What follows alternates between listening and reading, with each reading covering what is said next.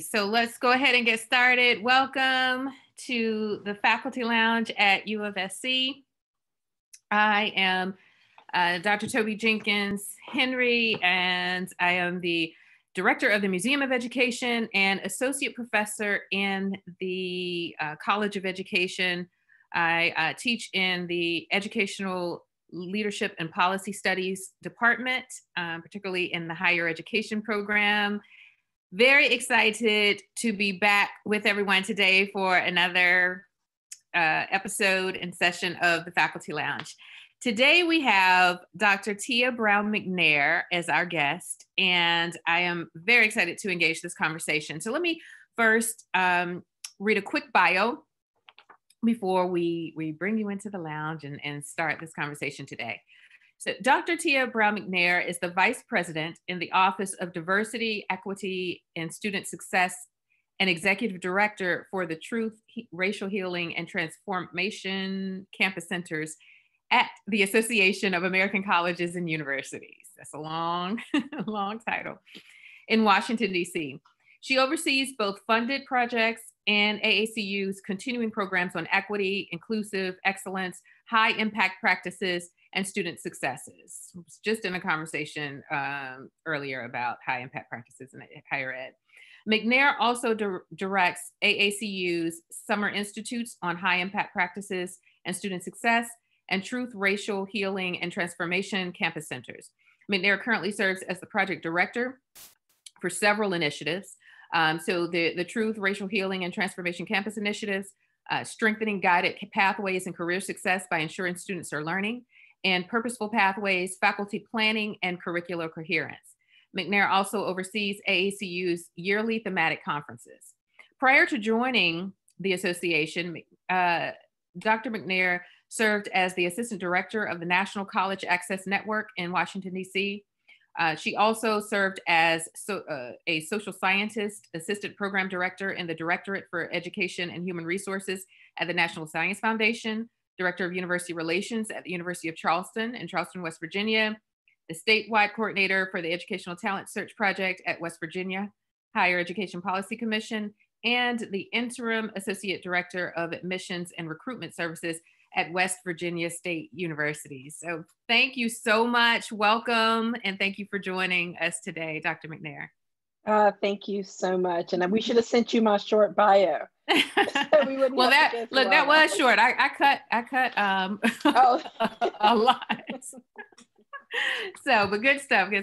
So, I want to, before we start, so there was a message that was sent in the chat by South Carolina Educational Television, asking everyone to change your names by hovering over the corner of your individual screen. So I sent everyone a quick reminder Zoom link this morning, and what it did was wind up having you register or show up as me. So if you can just go in and change your name so that we can see who else is present in the community and in the lounge today, that would be wonderful. But Dr. McNair, let's get into our conversation today. So I start each session first by going back to who we are personally, our cultural identity, our cultural history, our cultural experiences, to better kind of understand how those experiences have influenced, shaped, and even propelled us into this important work that we're doing, that, you know, that all of us are so passionate about. And so the first question that I have for you is a question that I ask of everyone. I'd like for you to go back to the beginning. Before becoming a scholar, tell me a little about where you're from, your upbringing, and how that matters to you. How has your cultural and community experience influenced who you are professionally? I think that's such an important question to ask, and thank you. First, thank you for inviting me to be here with you today, yes. And I'm looking forward to this conversation. So for me, I'm from Southwest Virginia, a small town outside of Roanoke, Virginia, and I am deeply influenced by my family. And I'm trying to make sure I get through this without being emotional, because several years ago, my father passed away, and it was a sudden, he passed away, and he's such a major influence in my life. I was raised by a deacon and a deaconess, so church is very much part of who I am and my identity, my family. I was deeply raised in the church, in the Baptist church. And my family is, oh gosh, my sister, my mom, my husband, my son, my aunts and uncles, all of them influence who I am today. I am a person of faith, as I've already mentioned. I'm also a person that realizes the connection to community, and that we all have a responsibility and a shared responsibility to do our part to uplift one another. Just recently, I had the opportunity at speaking at a university that's close to my home. And in that, they were doing land acknowledgements, and they were talking about the history of the institution, and that history of the institution and how it was tied to the Black community and the slave labor that helped build this institution. And I didn't know how emotional that was going to be for me, because that community they were talking about, those are my ancestors. That's my family. That's my community. And when we talk about the impact of racism and slavery and hatred and all those pieces on us, we don't know when those moments of emotion are going to come. And it came to me that day, and it just happened last week as I was speaking, as they were talking about the Black community and the connection with this particular institution. I said to them, I said, I'm sorry, this is emotional for me, because the community you're talking about is my community. My family has been there for years and years, and the churches that you see around you are my family members, and they founded those churches and are still go there. So it's deeply important to me. Being from the country, I had a bike that said country girl, and I'm proud of being from the country. And you can probably hear it in my accent, in my Southern accent, but all of those pieces are important to me. And I get bits and pieces from all of them. Yeah. It's been interesting. The university where I am now, at University of South Carolina, I'm from here. And so, this is like the first time I was gone for 20 years. And so, finally coming back and actually working in my hometown has been a really interesting experience. And I think you're right. There's something about the rootedness that makes even all of the things that we're doing here and that happens here, it just matters a little bit more. I feel it, a little more deeply than I think I might have felt it, at other institutions and everything. But yeah, that community connectedness is definitely real. And just to be honest with you, so let me just tell you, before I even finish, someone in the audience had already called my aunt, who had called another aunt, who had called, and those of you who are from the country know how that goes. And the phone chain came, and then it finally got to my mom, and they were saying, "Oh, she's so smart, and she's so this, and she's going places." And my mom said, "She's already been places. What are you talking about? She's not going places. She's been there." And so I think it's amazing to have that connection. And remember, you can't get rid of that, and I don't want to, that small town feel of we're proud of you and keep doing what you're doing, and how that chain goes, and just that connection. I love it. Yeah. Trade it for the world. Yeah. So let's get a little bit into some of this work that you are doing, and the impact that you have been able to make. So I'm excited about this conversation because as we've been kind of wrestling with broader concepts and issues and topics, I think one of the things that's particularly meaningful about this conversation with the work that you're doing at AACU is that they're actionable efforts. And we're talking about what is it looking like in trying to create this change and do this work and build out capacity across the country for folks to engage in a different way. So I want to loosely base our conversation on the writing and the work around building the racial equity ecosystem in higher education for sustainable change. And I love this phrasing of an ecosystem, I keep saying ecosystem, because, like the literal definition kind of talks about it being these living organisms in relation to even kind of stagnant or non-living spaces or whatever, right? And so when you think about institutions and universities being these campuses and buildings, these set structures, but then to talk about ecosystems is to center the people, the communities and the people, and not only on campus, but surrounding campus, and all of those lives and those spirits and those lived experience. So in the article, you and your co-authors, Eric Ford and Gooseby Smith. Yes, Jay Gooseby Smith from the Citadel. Jay Gooseby Smith. Okay, yes, from down here, our way. Yes. Argue that the case for racial equity in higher ed cannot be made in isolation from the communities in which our universities reside. This actually happens a lot. The university tackles issues, and just because we see ourselves as expert in, whatever. So we take on large social issues like racism, and often in a very insular way, focusing on the campus and not necessarily the community or the city, et cetera. And so some might argue that that might let the university off the hook for the racial injustices to which they might orchestrate on the local community, right? The role that they've played in the local community if we're not talking about the local. So talk to us about this. Talk to us about this idea that you can't do this work without the inclusion of the community. Why does community involvement matter so much in this?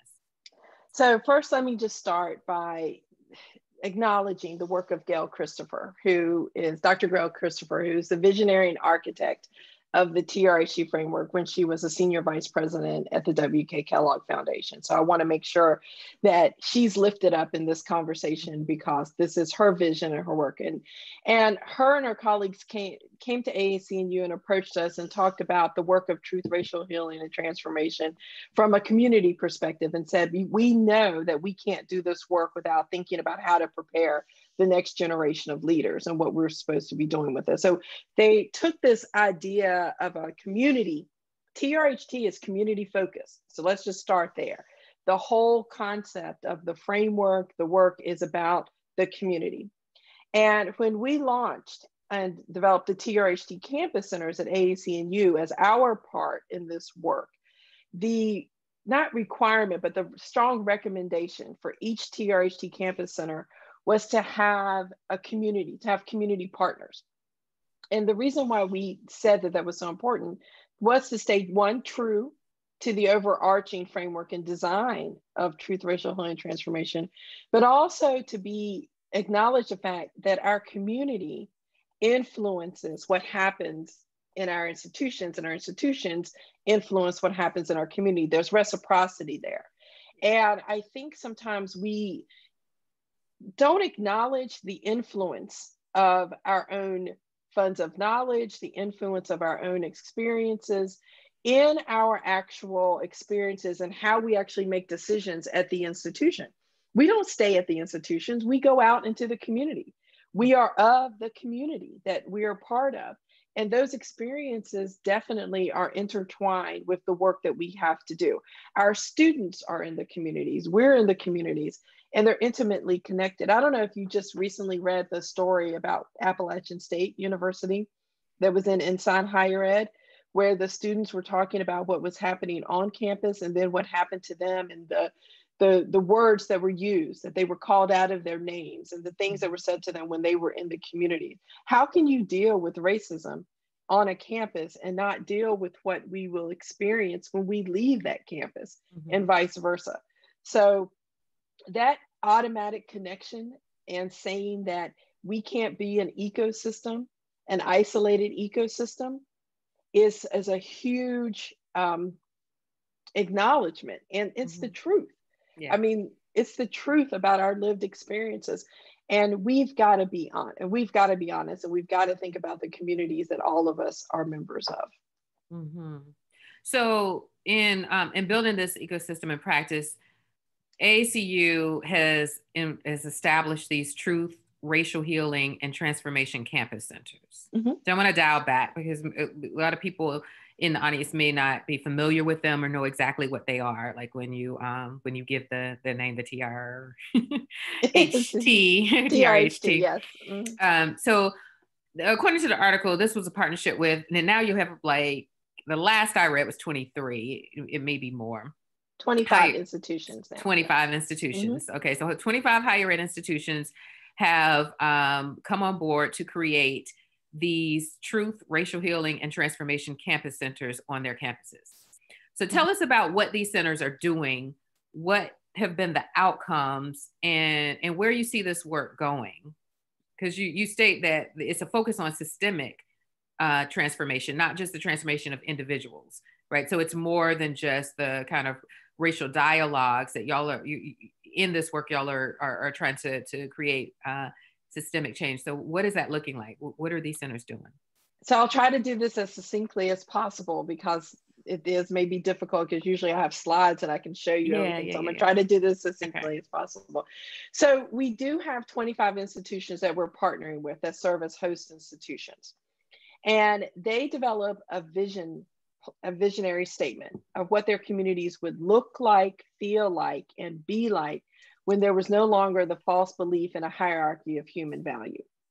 So the goal of TRHT, and this is because Gail is a big Star Trek fan, she uses the term jettison, to jettison the false belief in a hierarchy of human value that actually fuels systemic and structural racism, or as Ibram Kendi says, racism. Let's just call it what it is, racism in our society. So in doing this, each institution has developed an action plan based on understanding the narrative about race, and they're collecting institutional data. They're looking at artifacts, they're looking at curricula, they're working with their community partners, they're looking at symbols on campus. They are doing interviews with educators and students and community leaders and asking about, what is your narrative on race? We believe strongly that many institutions haven't spent the time and the research and the data gathering to even have those conversations, to understand what the actual narrative about race is and how people understand racism, where it shows up on campus, where it exists, what are the actual racialized practices. As my co-author of the book From Equity Talk to Equity Walk, Estella Ben-Simone, who is a guru in racial equity, who is all of our gurus, and she's the leader of that. She said, we have to be anthropologists. And that terminology, we just talked about that in our Inside Higher Ed article about the book, is that we need to be able to see where racism exists. So the very first part of this is understanding what the narrative about race actually is. What it looks like. Getting our to wrap our heads around it. Yeah. Exactly. How does it manifest itself? How does it appear? What are racialized practices on campuses? Because oftentimes institution leaders and educators and people, they struggle with actually seeing that.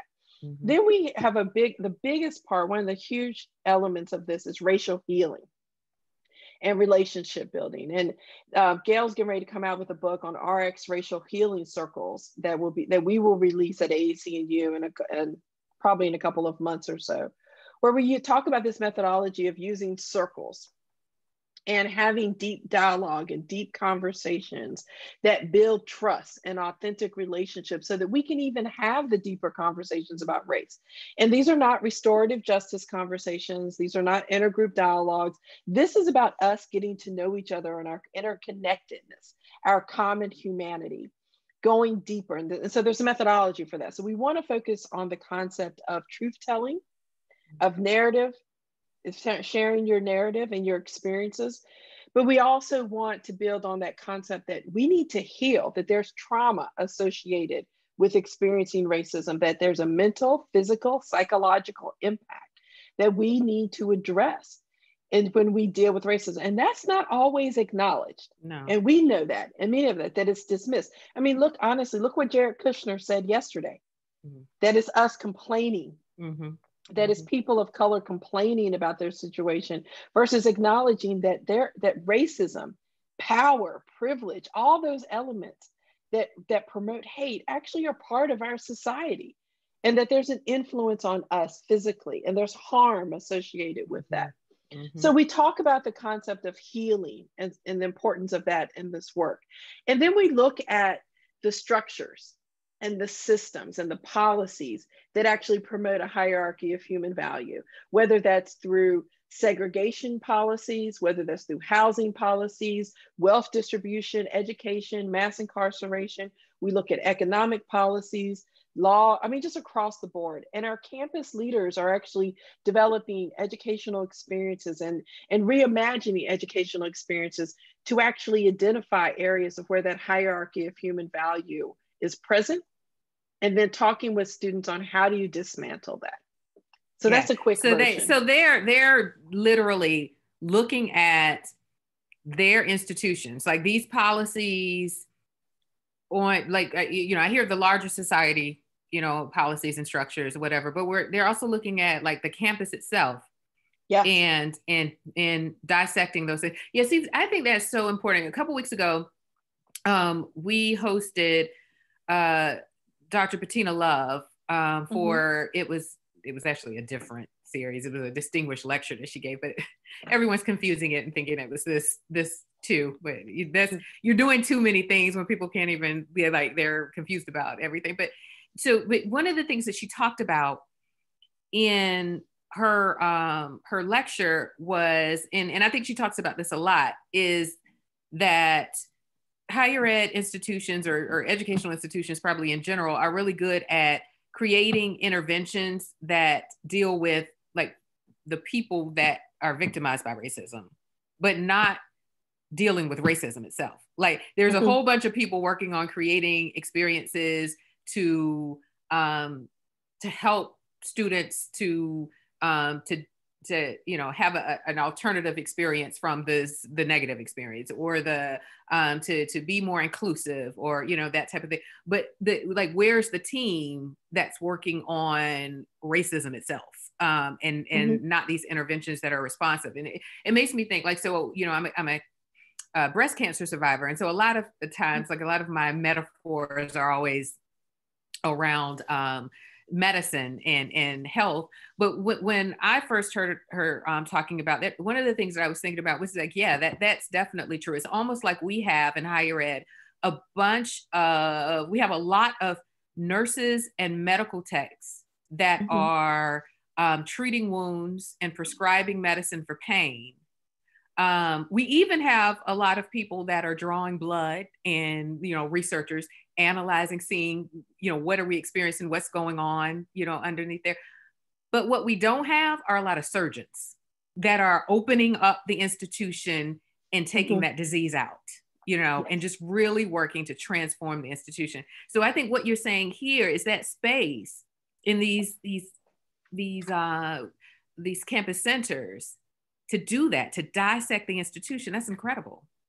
Yeah, and that's exactly what we need to do. I mean, just being honest about the history and the narrative about race. I mean, we have campuses that are going back and looking at their history when they made the decision to close off the campus to the Black community and keep the entrance to the campus open on the white side of town, and what that meant, and the message that sent to the community, and how that actually had an influence and an impact on the institution. We're asking campuses are reimagining their narrative on race and saying, wait a minute, we actually didn't get this story right. This experience wasn't the way that we're telling it. We need to go back and re-interview people and have conversations and be honest about our narrative on race and deal with the harm that we have inflicted or we may have caused. I think that's so important for us to do as leaders, as educators, if we're really going to be truthful to transform our institution. And that's going to be an ongoing process. So I've been having these conversations with other educators and leaders at other national associations about the transformation process. We want to get to a point where we're transformed, but I'll just be pleased that we're transforming. Yeah. We're saying we're that. Doing can we get in the moving. transform? Yeah, can you move? Can you move in some type of way, in a positive way? So, and what do these campus teams look like? Like who all is involved? So we definitely have faculty. We have administrators, students, definitely, community partners based on the action plan that each team developed. So each campus center has their own action plan, based on the framework, but it's aligned with their strategic and their institutional priorities, and also on their own preliminary analysis of where their key leverage points are, where they can actually change, and how they can partner with their community. So the teams look different. Like we have some that have church leaders on them, others that have nonprofit leaders within their community, but the students are definitely at the heart of it, sharing their narrative, having conversations. We've had TRHT campus centers that are collaborating with the police within their community, having healing circles with the police officers in their community so that they can hear the experiences of the students and having this conversation. All of this is very important. So it's not a one size fits all. So I want to make sure everybody understands that we're not saying that this is the only strategy or this is the strategy that you should use. This is something that is going to have to fit within your community and within your institution. But then you also have to design the elements that are going to make sense to your work and what needs to happen to eliminate racism. I think that, okay, so for a couple of years, I worked at University of Maryland, College Park. So I'm familiar with, institutes up there and UMBC in particular.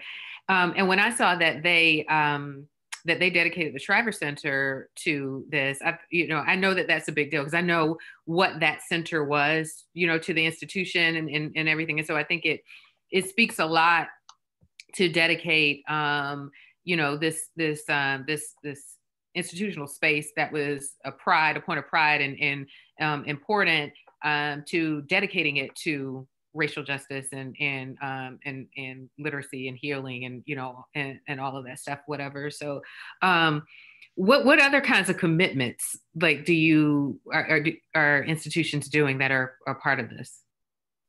So since you mentioned UMBC, Eric Ford, who runs the Choice program, who's the director there, and then Frank Anderson, who's his partner, I think he's the associate director there. They definitely have done some amazing work with embedding TRHT within the work of the Shriver Center. So I think that that's so important for how they're reimagining community-based learning based on the TRHT framework and service learning, because they really want people who work in Baltimore, students who go out and do service and community-based, to understand the narrative about race within this community and within the city of Baltimore, and what the people who live there, what they're experiencing. So I think that that's very important.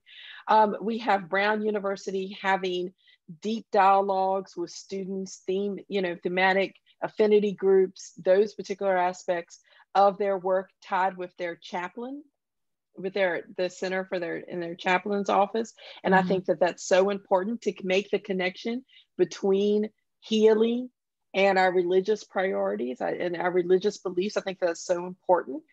I also think that the Citadel, which, since you mentioned, their partnership with the local churches, and we all unfortunately know the history of the tragedy that happened at Mother Emanuel, and we recognize that, we honor that, and we use that as motivation for our TRHT work and our partnership with them to actually help with the healing process and to advance and to address racism within the community in Charleston. The mayor's office is a partner with the Citadel in that. We also have University of Hawaii Manoa, really focused on Native Hawaiians. I used to work there too. You used to work there too, Toby? My gosh, where have you not been, Toby? So we definitely want to have that. I mean, just really understanding colonization and the history and the impact on indigenous peoples in this country, that the oppression and taking of lands. I mean, that's a healing process that we have to go through too. And the legacy of that, I mean, that we're all experiencing. There's a long legacy with racism and oppression in our history, which people need to understand. And that's part of what we mean when we say being equity minded, understanding the history of race and racism within this country. So the campuses are doing all different things. Some are partnering with their K through 12, New York Rutgers University, Newark, they have TRHT sites within the local libraries for younger students to get involved with the TRHT effort. So many different things. And if you're interested in learning more about it, you can go to our website, and I saw that in the chat. So thank you for putting that in there. But also we have a publication called We Hold These Truths. And if you go on our website at aacu.org, you can at least see the work of our first 10 campus centers. But I'm excited about the work that we're doing with our more recent campus centers as well. And we'll be publicizing that on a regular basis on our website. Okay, so some of my students had a few questions. So sure. Michaela Morris asked, what obstacles or barriers did the TRHT team face in looking to community leadership to inform transformative practices rather than campus leadership? Well, I think that's a good question. I mean, I'm trying to make sure I understand it. So we had to first, when TRHT Campus Center started, we had to get the commitment of the institution. So we definitely had to make sure that this was not going to be one of those off, you know how sometimes we marginalize any DEI efforts. You know what I'm talking about. Yeah, I used to run cultural center, so. Okay, all right, so you get it. So they get put to the side. So we wanted to make sure that it was embedded into the structural priorities and the strategic priorities of the institution, and that it was going to have the support necessary to succeed beyond our initial pieces. But with the community partners, it depended on that particular institution and their relationship with the community.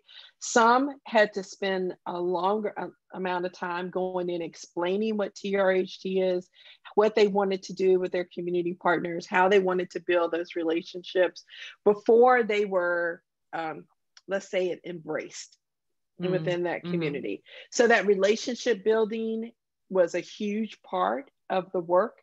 And some of those obstacles were trying to understand, well, do we call it RX Racial Healing Circles? Like even at the Citadel, they don't call it that. They call them sit, listen sessions.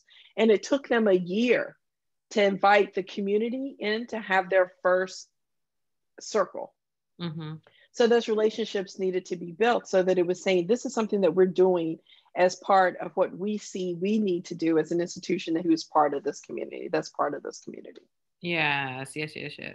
Okay, so Quinn Cureton is asking about, okay, he shares a quote from the article.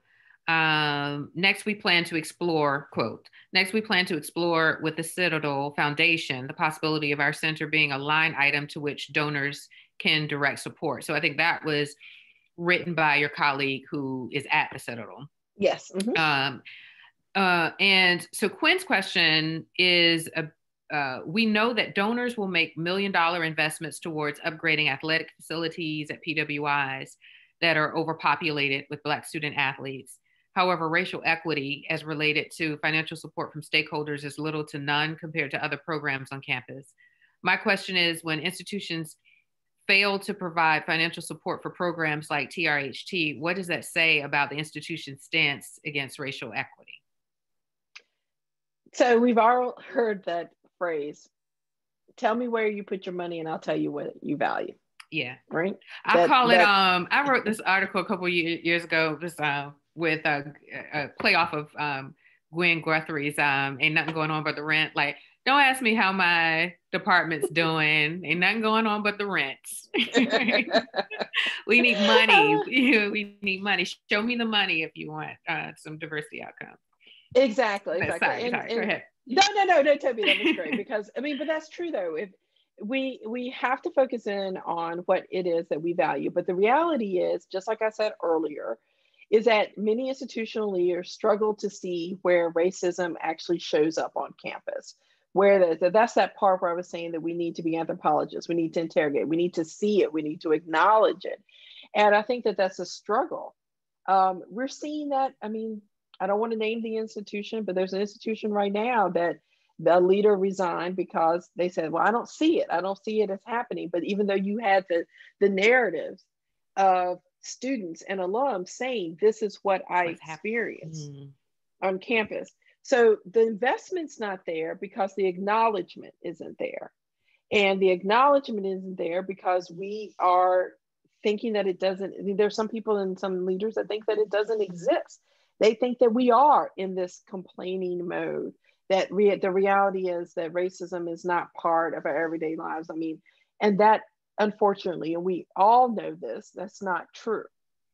So that piece right there that we've also heard many people say from our own president's survey and others that they're going to reinvest more money into our diversity, equity, and inclusion initiatives, that they are going to think about resource development and allocating resources that are going to support anti-racist work or, an anti-racist education or what it means to be an anti-racist institution.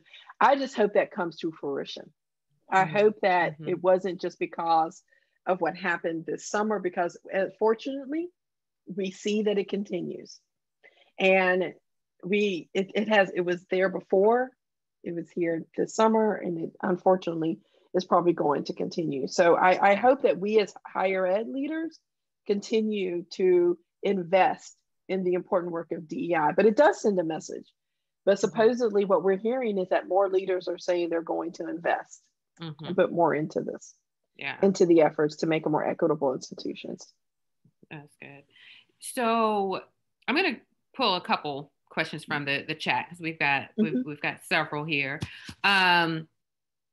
So I'm going to follow this one up because Quinn mentioned the overpopulation of the overconcentration of Black students in athletics. So I see a question that's drawing on that. So we'll go there and then I'll go to a couple others. But what's being done in athletics where 80% of the student athletes are people of color? How can we move towards racial equity in sports? That one comes from my husband, William Henry. I'm looking at the name now. You're looking at the name. Yeah. So, I think that's a great question. I don't work in athletics, so I don't have that, but I do know that athletes have, they can utilize their voices, as we've seen the professional athletes do this summer, and actually demand systemic change, and, for the work they're doing, because the institution does depend on them a lot. They make a lot of money off of them and their participation in sports. And I think that there's an opportunity for them to speak and to use that agency that I think many of them, if they don't know it, but they do have it because they are resources, unfortunately. That's how they've seen at the institution to bring in additional funding and some additional support. And I think that there's an opportunity there for them to do that. And we've seen that happen.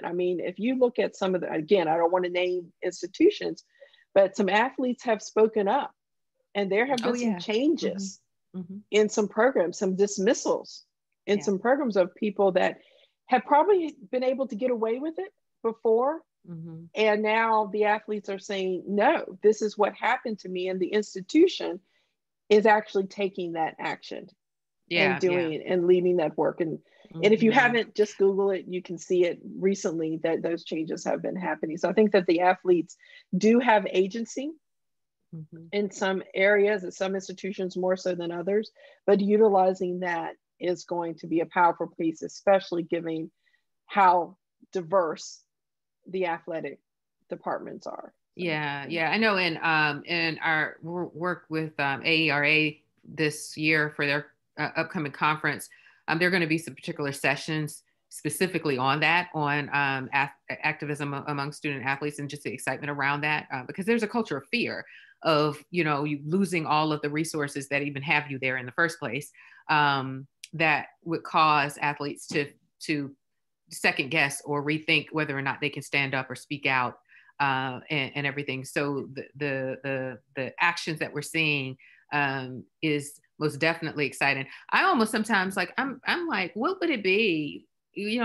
Could there be a possibility of a diversity and inclusion tax when you look at the amount of money that's being generated or whatever, that, athletics in my perfect world, they would have a DEI tax, and a percentage of those funds that are being generated on the backs of predominantly Black athletes would go in to the institution for diversity and inclusion efforts, to get more students on the other side of the university, to help all students in navigating the experience, but to build up that infrastructure. I think it's a great idea, and I get their level of fear. I get the level of fear and the opportunity of saying, not the opportunity, but the what's the word that I'm looking for?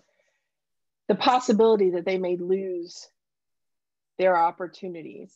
And that's real for many of them, because those are, you don't want to take away that opportunity from them if the institution threatens that. I mean, you just never know what's going to happen. So they're going to have to be strategic, and they're going to have to think about power and privilege and how to actually approach this in a way and get, as a group, come together. There's power in numbers when it comes to athletes. Yeah. Because we have a history of, you know what I'm saying? Like when you look at the 1968 Olympics, I mean, people, they lost all kind of opportunities and everything. Yeah, so, exactly. But I like that idea. I like that, Toby. I like that. I think it's a good idea. Okay, so I'm not going to attempt your name because I know I'm going to mess it up, but thank you for this question. Asked twice about going back to the racial healing, the truth, TRHT centers. I'm just going to do the acronym. A question about governing and politics, like politicians, and what role, when you talk about community engagement, are they involved? So will you consider governing as part of the ecosystem? If you do, how would you change it when the policy can be controlled by a minority, for example, Supreme Court for life? Wow. Okay. So there's like 3 different comments. So there's like the Supreme Court, definitely with the policy piece.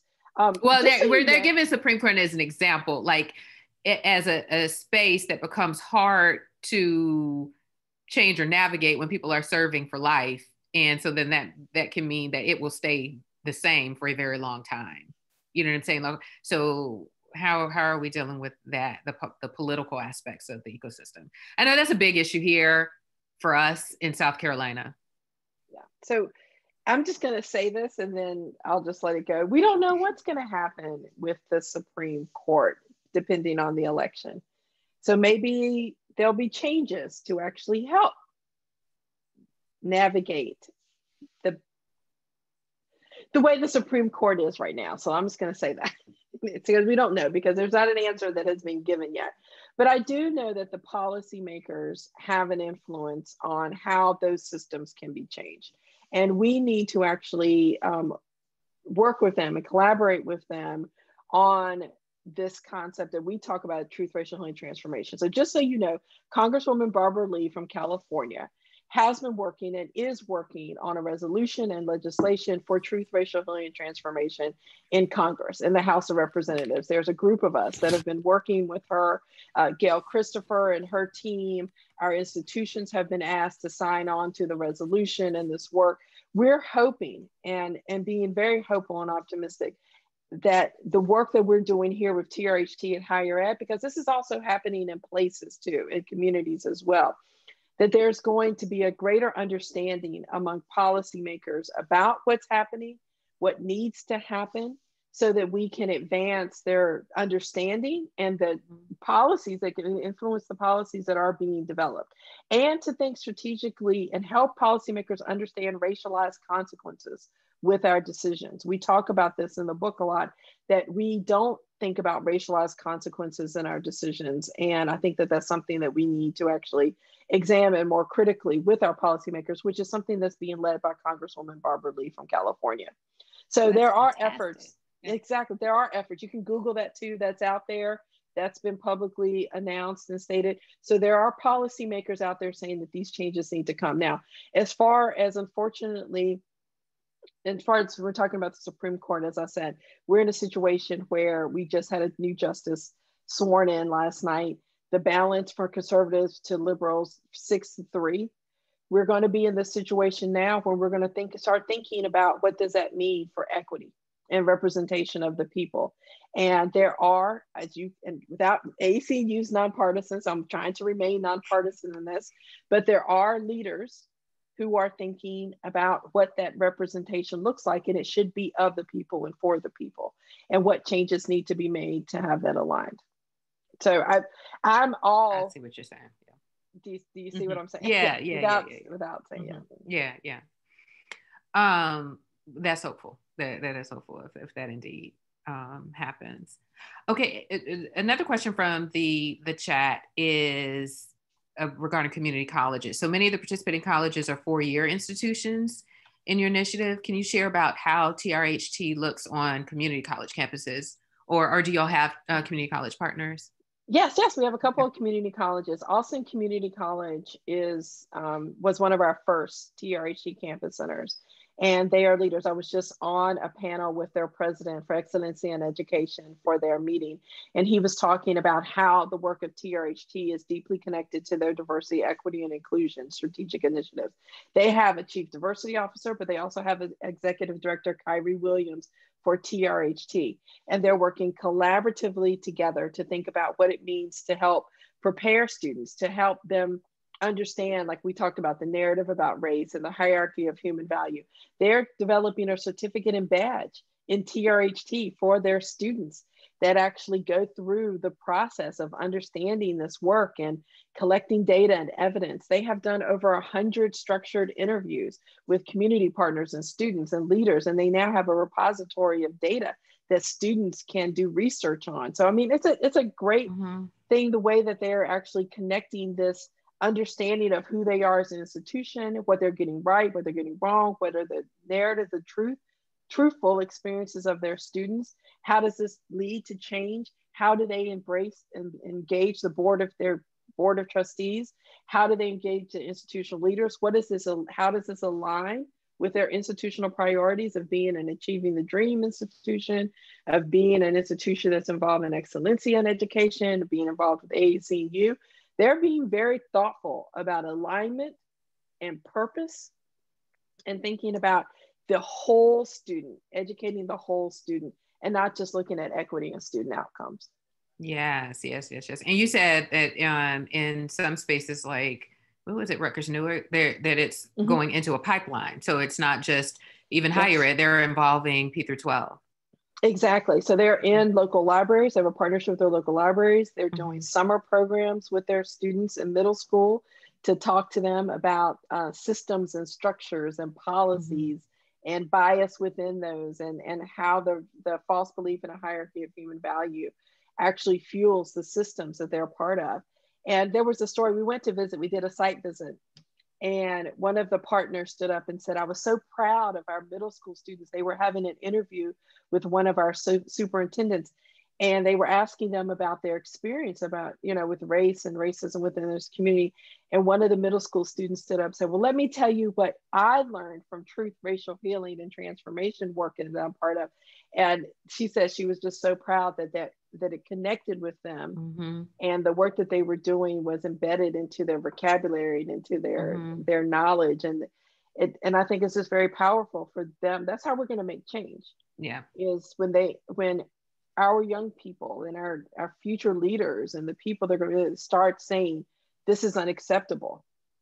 We value people based on this false hierarchy, and we need to stop doing that and value people as humans. And as we move forward, and we say in TRHT, and this is what they said, there's a publication called Restoring to Wholeness that the Kellogg Foundation released. Before you can transform systems and structures, you've got to do the people work first. Yes. And I say that all the time. And it's so important for us to focus on what the people, with the people who are experiencing or engaging us, what they are understanding and their engagement is with dismantling racism. Yeah. In the museum in our college, I have an exhibit this semester on the history of violence in education. So it's looking at violence in a lot of different, iterations of it. But one of the things that I have, the statements that I have that frames out the exhibit is, schools don't fail kids, people do. Like, we run the schools. Every institution, people are running them. And so we can't hide behind this institutional this and institutional that, because it's really doing the work of the people within those spaces. Exactly. Let's keep it straight. We implement the policies, we design them, we evaluate them, we assess them, we do the whole thing, we make them. I mean, just across the board, it's people. And if we don't do that work first, then we're always going to perpetuate this circle. Yeah. So let me get one last question from the chat before we move into our quick fire. So Frank Gauze is asking a question very similar to Michaela Moore said, a two-part. And so she was also wanting to know more about this. What is the data reflected about the TRHD institutions and their impact on like things like recruitment and retention, faculty and students, race-centered coursework outside of African-American studies, like campus-wide programming, et cetera? Like what do you know about the outcomes and the impact so far? Yeah, so and that's a great question too. So we have a national evaluator for the TRHD campus centers, and each TRHD campus center has an evaluation plan. We know from preliminary work that the students who engage in the TRHD effort or participate with the TRHD centers have higher sense of belonging, they're more engaged, but but those are the students that are going to be automatically engaged anyway. Mm-hmm. We're now in the process of developing an assessment tool that is going to help us make those more direct connections between student success outcomes and the development of TRHD. We're still too early in the phases to actually say that, because our campuses, we're taking this community-based model and putting it into higher education systems. And we were first and foremost focusing on understanding the narrative about race and racial healing and relationship building. So that is ongoing, and it's something that we know has a direct connection. Our evaluator has asked the campuses to engage in that. We are going to be developing tools to get more quantitative evidence. Okay, great. So that's to come. Yes, that's to come. Yeah. Okay. We're still in the formative evaluation stage. Mm-hmm. Well, this is like I said, when the first that I read of them, and I saw all of the grants that you all were getting to kind of launch it, and then the work in the summer institutes that you were running to build capacity for the member institutions. It just seems like such a viable initiative and effort. And the fact that it was a national association behind it and scaling it up and out, across multiple institutions. I'm really excited to see what those outcomes, are and what they yield and just the experience that I already know. Because even, without those outcomes, there've been outcomes, and I know it's been good. Yeah. Mm-hmm. And they have, and if you look at the publication, We Hold These Truths, there's an article from our evaluator, and that gives a formative report of where campuses are, who's participating, what. So we're in that process. We have a stages of implementation tool that is being beta tested by our campuses so that we can actually utilize that. Imagine it's a rubric. If you're an AACU, you know how much we love rubrics. So it's a rubric that we're utilizing. So we're developing the foundation for the evaluation component, but the direct connection between the outcomes and student outcomes, we're going to be collecting that data. So. Yeah.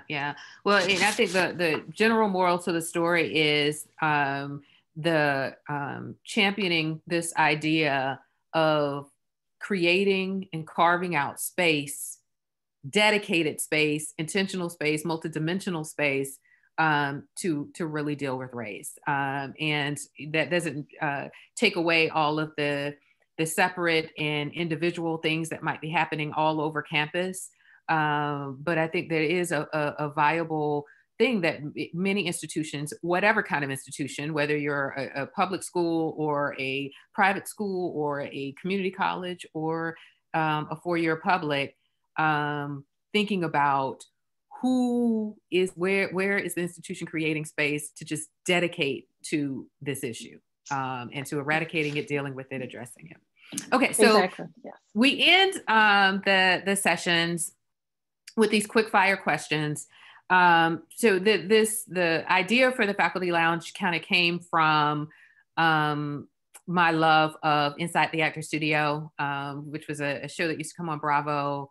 And it was out of Pace University, and he would sit with accomplished actors and kind of just have conversation about the craft. And so there were these questions that he asked of every guest at the end. And he borrowed those questions. He, being James Limpton, was the host of that show. He borrowed those questions from a French scholar, Bernard Pivot.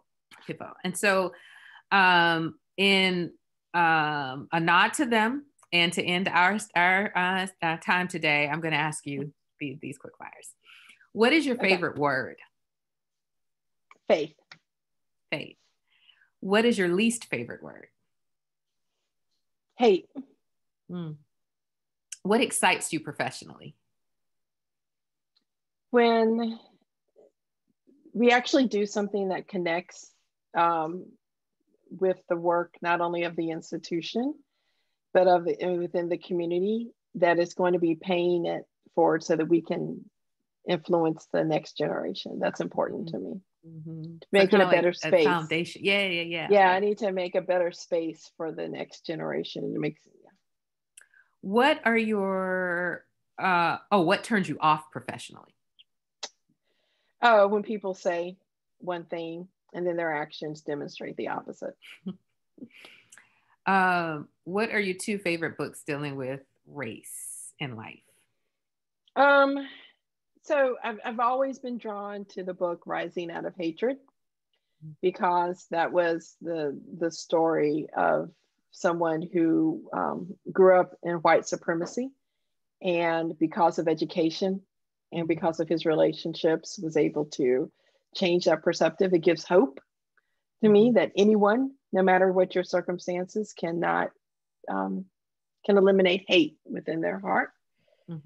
So that's powerful to me. I know this is kind of goofy, but I just read this book about Oprah Winfrey did with gratitude and everything. So those were stories that inspired me, because I think that we have a lot to be grateful for in the midst of all this chaos that we're in right now. So from a life perspective, that's important. Yeah. What's your favorite protest song?